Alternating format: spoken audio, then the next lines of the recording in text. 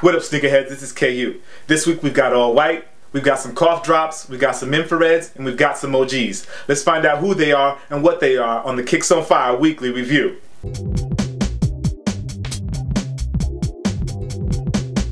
Coming in at number 5 is the Nike SB Zoom Stephen Janowski White Perf. Now these have an all-white perforated leather upper, they have an all-white vulcanized sole, they have white piping, they have white leather laces, and an all-white leather tongue. Basically, they're all-white shoes and they're killing the SB game.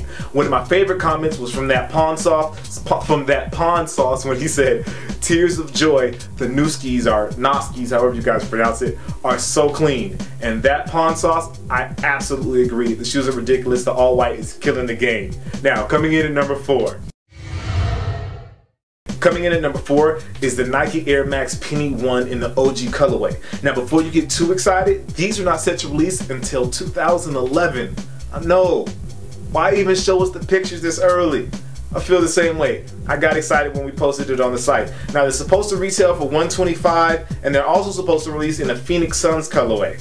Either way it goes, I'm really angry they're not coming out to 2011. Now, this is according to some talk on Nike Talk, so we're not sure how official it is yet, but we just thought we would let you guys know. That's the Nike Air Max Penny 1 in the OG colorway, 2011. Word. Coming in at number 3. Coming in at number 3 is the Air Jordan 9 in the white, citrus, and deep forest green colorway. Now, the upper is all white with deep forest green taking over the outsole, the tongue, and the lining. Now, the citrus, it really starts to shine when you look at the laces on the Jumpman logo and on the 23 stitching on the heel. Now, the deep forest green is really, really dark. Even in the pictures, it almost looks black. But either way it goes, I like them. I think they're really dope. I like them better than the black and citrus ones that we featured here on the weekly review last week. Now, we don't know when these are set to release, but they're definitely hot. And from the comments, we had a comment from a Pitts Jordan fan, and he was saying how he really likes this colorway because in Pittsburgh, their colors are yellow and black and white for all of their sports team. So Pittsburgh Steelers fans, I think Jordan Brand made a Jordan just for you. So all you Pittsburgh folk, y'all stand up, let's get it in. Word. Or something like that. I don't know what you guys do in Pittsburgh. It's probably the most controversial thing on the site, and it's the Nike Foamposites Cough Drop. Now, technically the colorway is a black and red ice. However, the translucent sole on the Foamposite makes it look like a cough drop. Now, these are scheduled to drop on June 19th at House of Hoops, and based on their comments, you know, we've got like a three-way thing going on. Some people love them. Some people are angry because they look too much like the black and red ones they released a couple of years ago. And some people are on Foamposite overload. And they're just like, yo, Foamposites, all right, let's get over them. It's all about hype. Well, either way, they're going to be available on June 19th at House of Hoops. And I'm sure we'll be there to check out those that are in line picking up their Nike Foamposites Cough Drops, aka black and red ice.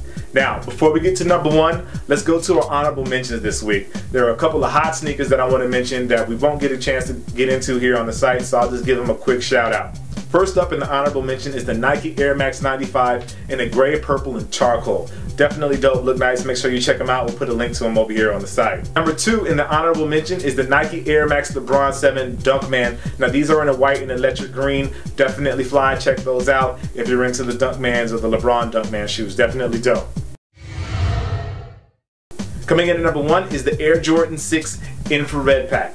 Now these are the white and the black with infrared highlights. The white, it has an all leather upper, and the black actually has nubuck and with infrared highlights. Now we also had a video review on this, and we'll talk about that a little bit later. But in the comments, you guys were really upset about this shoe, and it was mostly the black. Many of you guys felt that the black was too close to the black and varsity reds that released a little while ago. So you said you weren't going to pick these up, while others that missed the black and varsity red said they definitely were going to pick these up. Now these are available individually as the white pair or the black pair, or both together as a pack. We're assuming they're going to be priced about $150, so it'll be about $300 for the pack. So make sure you check that out.